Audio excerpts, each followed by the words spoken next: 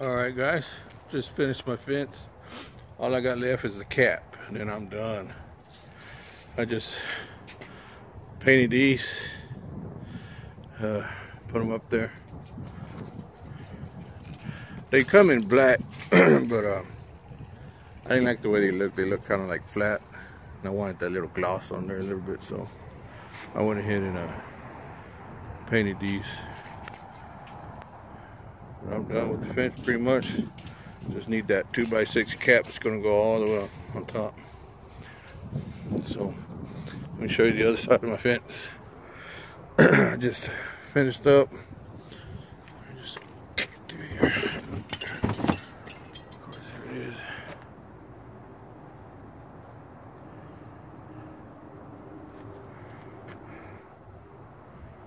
So show you from the outside looking in.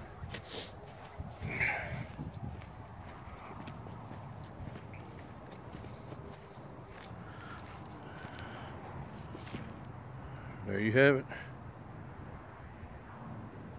Western red cedar. Stain is Ready Seal.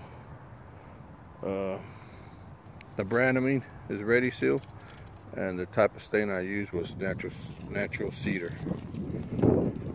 We were gonna go with mahogany first, but then I put those samples out in the yard, and I didn't like it. It kind of looked like a reddish orangish color, so